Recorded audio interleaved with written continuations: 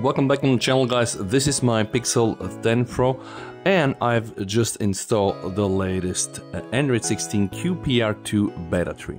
Now you know this is going to be the biggest second quarterly release for Android 16. This is going to come hopefully December this year, and with the QPR2 beta 3 Google are giving us a little snippet of all the things that are going to be made available. Now there are not really a tons of new features versus the QPR2 beta 1 or QPR beta 2, but still there are some new things. Some things are missing. Anyway, I want to show you really what this update brings to us, and we're going to start first with the versioning. This is the build number 009.A1. It also comes with a new security update from the 5th of October, and I think this is good. Google Play System update is still from the 1st of November. Alright guys, let's start with the first obvious thing. I'm gonna click here several times to be able to get to the Eastern egg and show you one of the new things they implemented into the QPR2 beta 3. Now when you hold the Android 16 logo, the phone is gonna start vibrate. By the way, nice haptics. So this is how the game looks like. You can also click on auto and it's gonna autopilot, but when I now exit from the game, I'm gonna get something here. And this thing here is interesting because this already shows us how the live updates are going to look like. So you're calling a Uber car, you're ordering some pizza from Domino's, or I'm not sure what apps are really going to be supported, but you can see really a very good representation on how the new Android 16 live updates are going to look like from this little spaceship game. And if you don't like them, boom, you can just swipe away, and you can of course also close the game. Now let me show you the lock screen customizations because some things are missing from here. If I click on the wallpaper and style, guys, and I click on my lock screen and I want to change the clock, I now only have this, right? So the only clock face that exists right now is this thing here, and I can modify this, but I'm not able to switch back to the others. When I updated from the stable channel to this, I still got my old clock, but now it's not visible as I changed the new one. But this clock has something new. Now I'm gonna lock my phone and go on my lock screen, and this is it. Now when I hit it, guys, it's going to vibrate, and of course I can feel the haptics. It's gonna move around, dance a bit.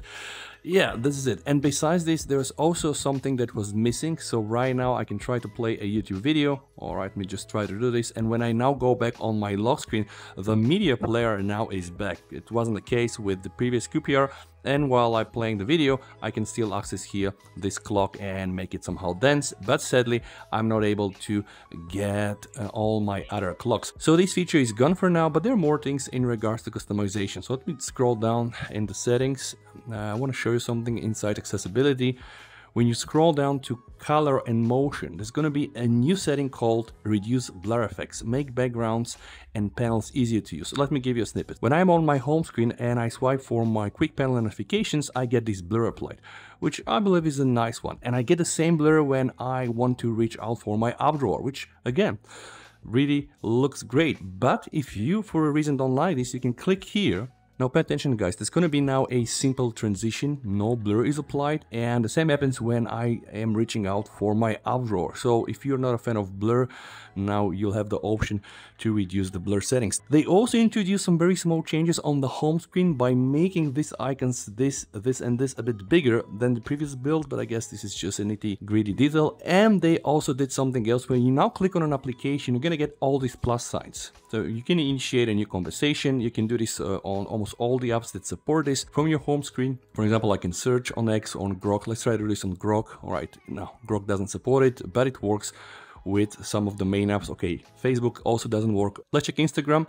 Yeah, it works for Instagram, so I can directly access the camera or click a new post and etc. So this is, I do believe, something useful. And they also introduced some new settings in terms of searching your photos and the gallery by just going directly to the date. So you can just click on a date here and you're going to be able to directly and immediately go to the selected date, which I believe is cool. So more changes. Let's go back inside the settings. Let's scroll down to sound and vibration. We all know we have this very new nice looking bars for the volume control, but now when you enter vibration and haptics, you're gonna have the same, but they're labeled a bit because you cannot just like gradually tune it. You can use this like 4 settings, okay? But now we have these bars here as well. And now guys, notice something that I believe is very cool. When I am back on my lock screen and I swipe to the right like this, yep, the lock screen widgets are here. So right now I have some stocks, I do have the weather, and I have also the Gemini widgets.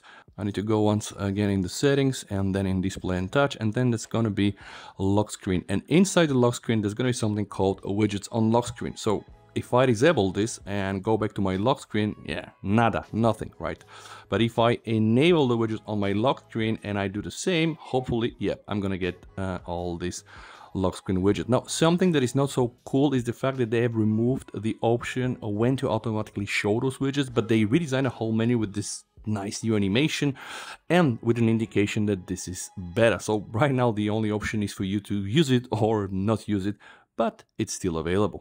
If you did not follow my previous videos, some of the other things that we can expect and this release in December is gonna be auto-theming of the icons, which is something that existed of course before, but I just want to show you because I do believe that this is kind of cool. Now we have this thing called theme icons, all right, and if I apply it, finally all my icons on the home screen are going to get themed, which I do believe is kind of something cool. And of course they introduced some other things here as well. You're also able to change the shape of the icons. You can use this, that, all right, let me just show you. So if that's your thing, you can also change the shape of the icons. And of course the new Android release is going to bring us an expanded dark mode.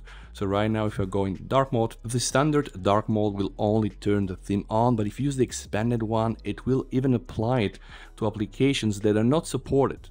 Alright, but all of those things were there before. I just wanted to show them to you to just kind of like refresh your memory. So expect all these updates with the Android 16 QPR2, which hopefully should come somewhere in the beginning of December, guys. And if you have enjoyed this video, you might as well want to check my video on the Xiaomi 17 Pro. And yes, I'm by the way recording this video with the Xiaomi 17 Pro. Thank you so much for watching, guys. Stay safe, VST over and bye.